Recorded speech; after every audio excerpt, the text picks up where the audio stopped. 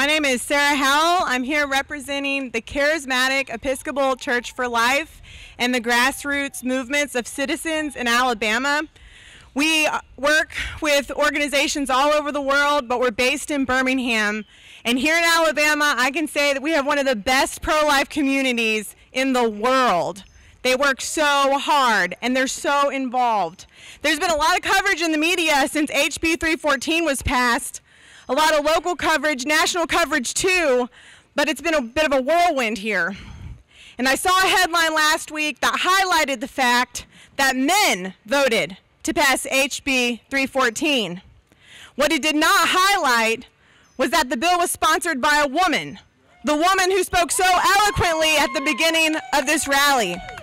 What that same headline did not highlight was that the bill was signed by Governor Kay Ivey, also a woman, and not just a woman, but the first female Republican governor in Alabama, and only the second female governor in all of Alabama history.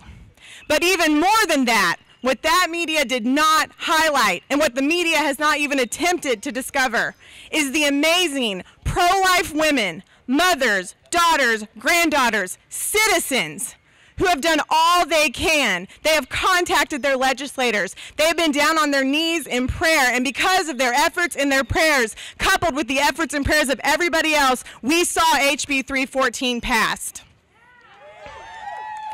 Now, I know those women.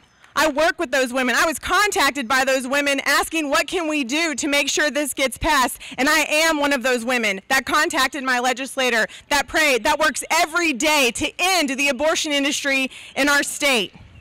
There was a much different rally here a few days ago on the same steps, and during that rally, Stacey Fox, the CEO of Planned Parenthood Southeast, said, "Banning abortion does not stop abortion, it stops safe abortion." Well, let me tell you, there are two Planned Parenthoods in this state, one in Mobile and one in Birmingham.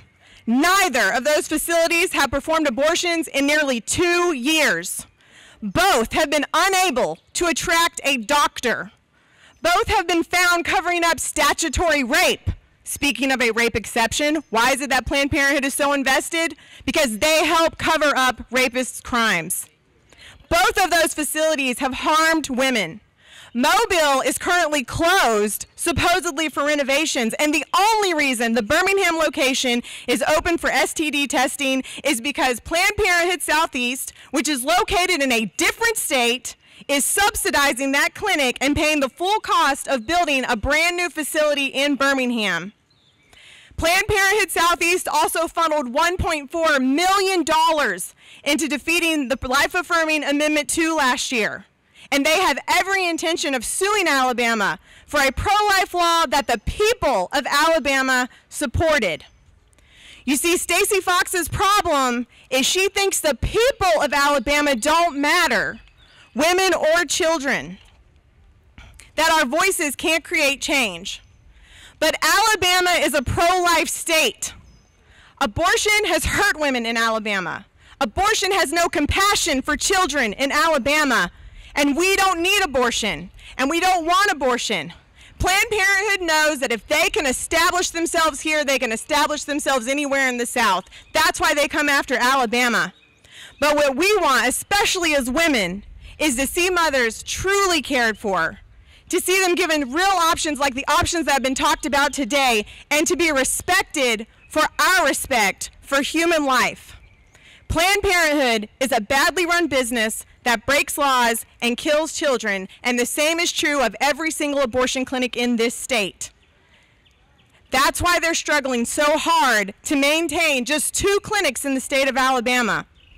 That's why $1.4 million didn't make a dent in last November's vote for Amendment 2, which passed with overwhelming support. And that's why the women of Alabama, in larger numbers than the media will ever record, do not support abortion and do not support Planned Parenthood. We support life, all life, every life. And as this bill moves through the courts, we will continue to lift our hearts in prayer and our voices in solidarity with children in the womb.